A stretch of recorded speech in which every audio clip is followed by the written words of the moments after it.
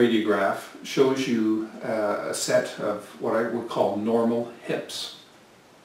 Now in this picture, what you're seeing is a dog that's had a radiograph of the pelvis. Now just to give you an idea what radiograph and x-rays mean. X-rays are the beam that goes through the animal to put a picture on what we call a radiographic plate. The plate, as they call it, is the radiograph.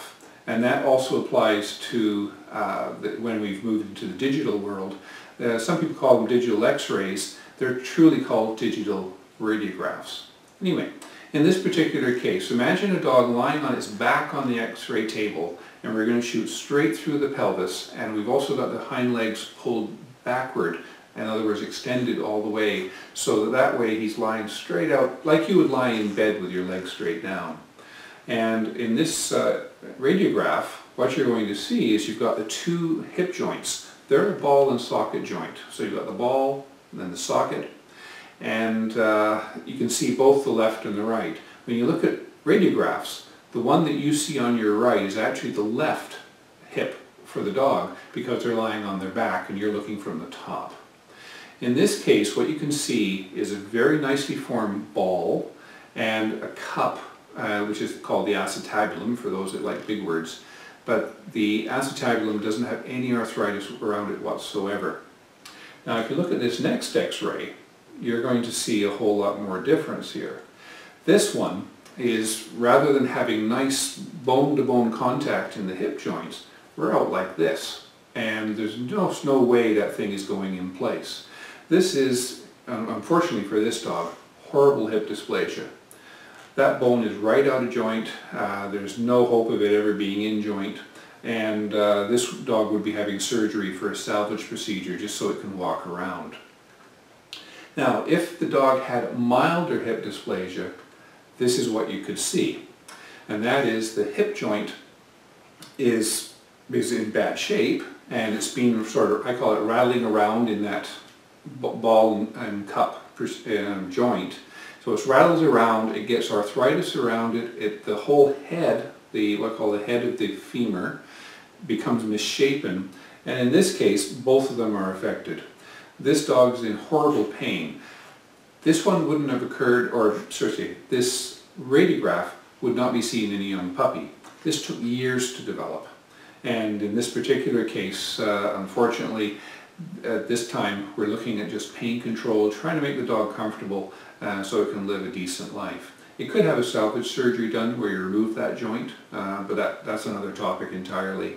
But anyway, you're looking at those bad hips. I'm just going to revert back to the good hips so you can just sort of see how they were positioned. As you can see, a nice smooth ball and socket with no arthritis, and here's your arthritic joint again. So obviously there's lots of problems there. This next joint is going to show you a totally different type of disease. We're going to move from arthritis to tumors. Now this radiograph shows you a knee joint. So you've got the two bones coming together.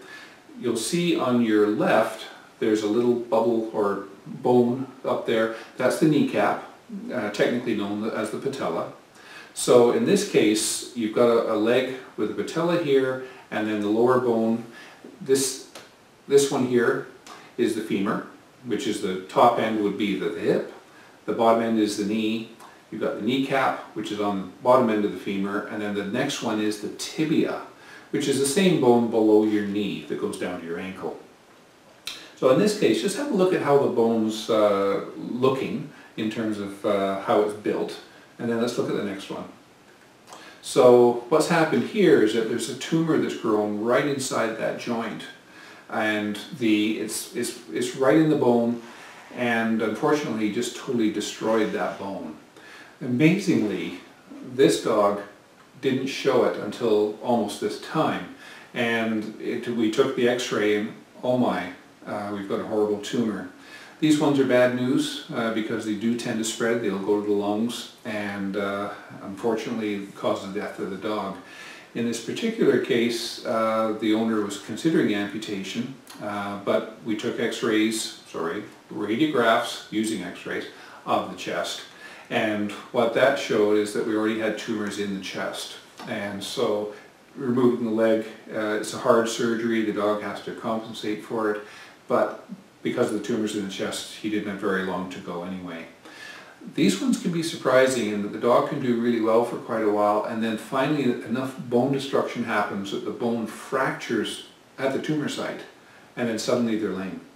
And if you see something like that, a dog that suddenly gets lame, it should be checked right away.